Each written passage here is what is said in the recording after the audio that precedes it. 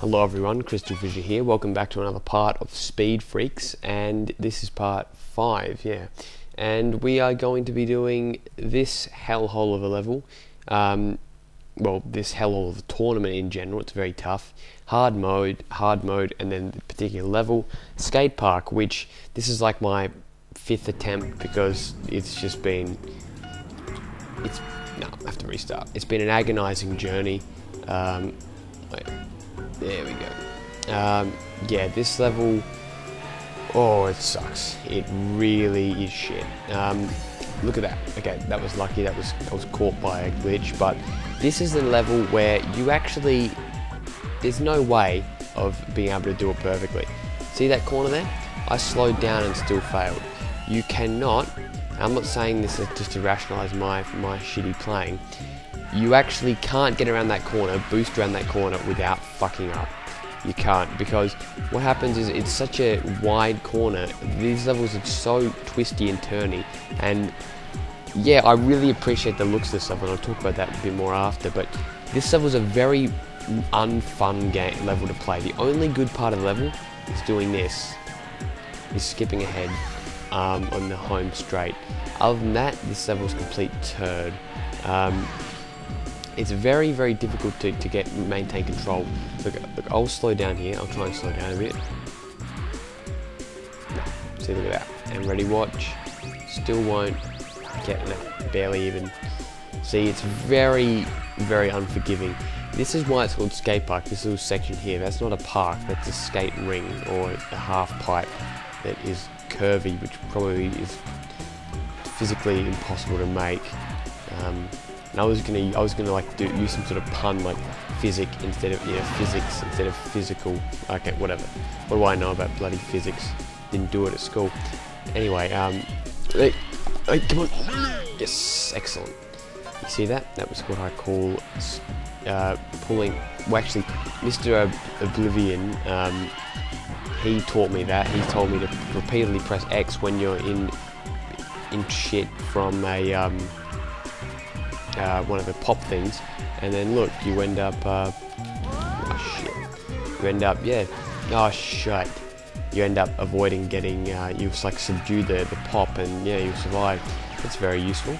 So, alright, cool, let's skip ahead, we're on map 3, so, I don't know what this is. This isn't a skate park, this area. It's obviously it's the third park, or, you know, I don't know, drive or arena level, as evidenced by the music and the general scenery, but it reminds me more of an elite golf or country club than.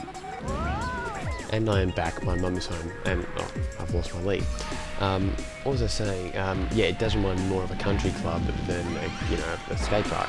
Just because, like, look at how rich it is. Look at, like, there's another arena over there, and also it's in like the country ranges. I mean, look at how like it varies from location. There's like mountains over there, back there, and then a regular sky over here. It's really, really nice. Really nice atmosphere.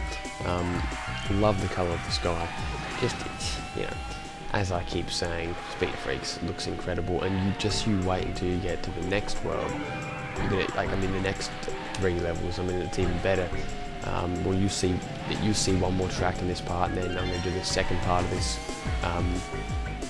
mode in the next part, because it takes like 20 plus minutes to beat it. I'd rather split it and have you guys wait a bit longer and the suspense get you, and hopefully you guys will watch it, retention rates and stuff like that. It's better if you were to watch shorter videos but more of it than a big video and only watch a bit of it, you know what I mean? Because I understand people get bored. I don't want to watch like a 20-30 minute video. Like some Let's Players, that's the whole point. Like, for example, my good friend the AFA013, his GTA Let's Plays, like the idea of that is that, yeah, they are 20 minutes because it's it's a game that requires a lot more time to sort of go through, with the influx of cutscenes that they have and stuff like that. So in that regard, like, yeah, no problem.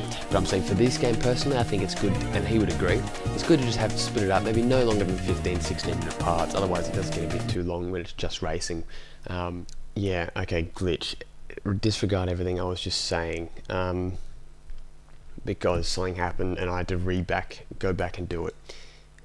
Anyway, this is Gold City, and Sorry if that sounds really disjointed, but yeah, I lost where something happened, so I did go again. So in the middle of a loading screen, which means the save state's kind of all screwed up. Anyway, this is Gold City, and this is a pain in the ass of a level, just because it seems to be that in the last lap, everything gets about 10 times harder, especially if you're in front.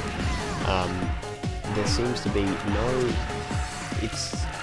It's a really, really cool level, I'll give them that. Like, I really like the level, but in terms of the race, it can just be a real pain. You can have a real, you know, hit of either good luck or bad luck, and the past few times I've done this, it's been underlying bad luck. And if you were to ask me like 3-4 weeks ago what level would be easier, skate park or this, I'd say this, but now I've kind of mastered skate park by playing it a bit more often.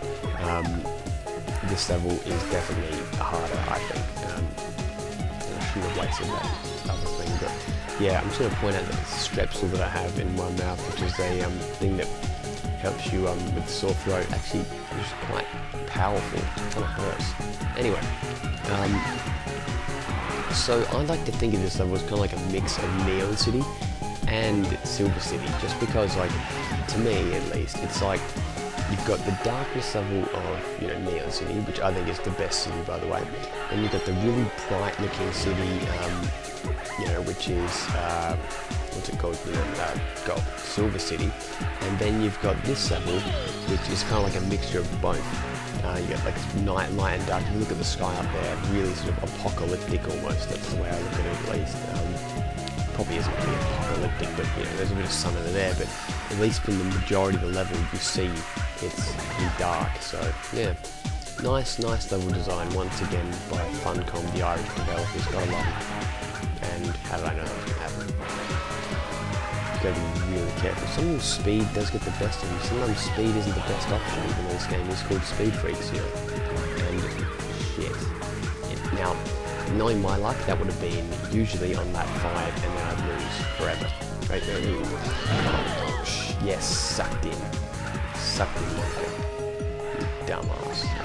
Actually, no, I shouldn't be insulting Monica. I did play her in the first part, so you know, Monica has my respect. Who doesn't have my respect, however, is Tabitha. Tabitha, I hate you. Anyway, what was I going to say? I was going to say something about something. Oh yeah, I know Christian, whose name is King Europe 1 on YouTube. He, I'm guessing, is very upset that I'm not playing his Cosworth right now. And I share your pain, Christian. I'm sorry too. Sometimes things happen, and I thought what the best idea would be to play someone different and then save him for Beamer. So that's why anyone asking why I'm not playing as the one and only Cosworth, that is your answer. Because I'm saving him for the best boss battle and the most difficult boss battle of everyone's life, which is, at least I think the hardest boss battle in pretty much racing history is Beamer. And I cannot believe it, we've won right now. There we go. So I hope you enjoyed that part, everyone. I really do, and I shall be seeing you in the next part when we do the final 2 levels of the hard mode campaign. There we go, we won by a second. Wow, or less than a second. So thank you for watching, guys. I shall see you in the next part. Goodbye.